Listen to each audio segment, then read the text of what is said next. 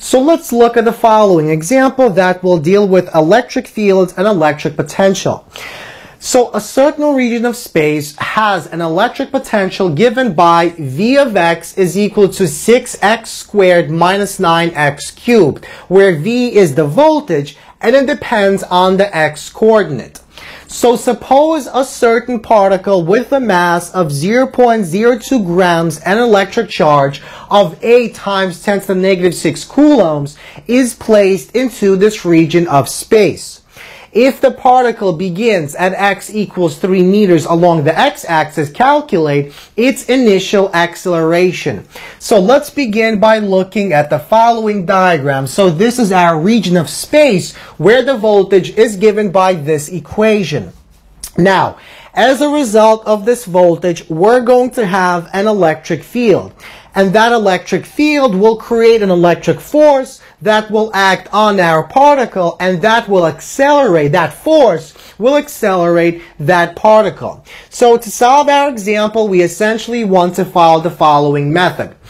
So as a result of the voltage, an electric field will exist that will create an electric force on the particle. So we can use this voltage to calculate the electric field. Then we can use the electric field to calculate the electric force. And then using the electric force and the second law of motion, we can calculate the electric field. So we take our particle, we place the particle 3 meters away from the origin along our x-axis. We release it, and the electric field will create a force that will create acceleration. So let's begin with step 1. We want to calculate what the electric field is.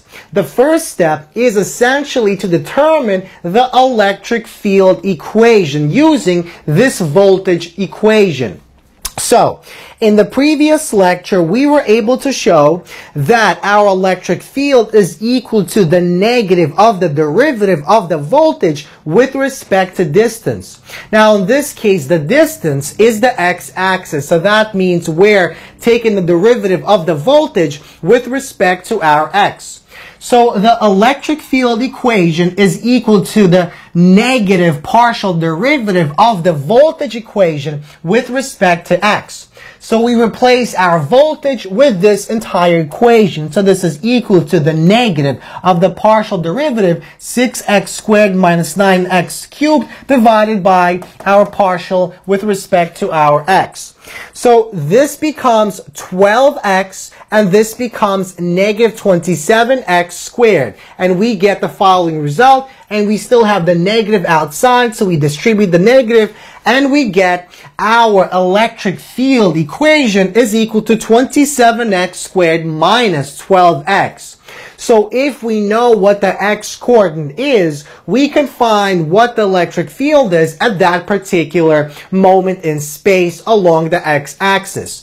So in fact, we do know what the x is. The x is 3 meters. So we plug that into our equation and we get 27 multiplied by 3 squared, which is 9, minus 12 multiplied by 3, and that gives us 207 newtons per coulomb is the electric field at this particular point. Now, let's move on to step 2. In step 2, we essentially want to calculate what the acceleration is. So first we have to calculate what the electric force is, and then we apply the second law of motion. So the electric field is equal to the force divided by the charge. We take this equation, rearrange it, and solve for the force. The force is equal to the product of the charge and our electric field. The charge is simply 8 microcoulombs, so 8 times 10 to negative 6 coulombs. And our electric field is given by this quantity, 207 newtons per coulomb. We multiply, the coulombs cancel, and we're left with a force of 0.0017 newtons. So this is our net force.